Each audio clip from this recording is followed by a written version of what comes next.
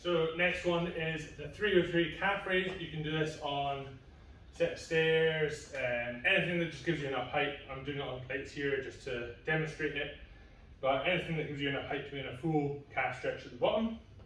You can have something to hold on to help you keep your balance, not really the point of it, so having something to help you balance is fine.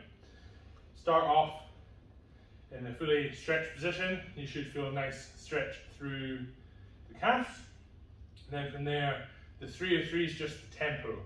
So we're doing a 3-second count up, no hold, and a 3-second count down. So 1, 2, 3, 1, 2, 3. Make sure that at the top, we really squeeze the calves as hard as you can. You don't need to hold it, but just make sure we get a really good squeeze at the top, and then down into a full stretch. We're just keeping the tempo nice and slow. That's 3-3 calf raise.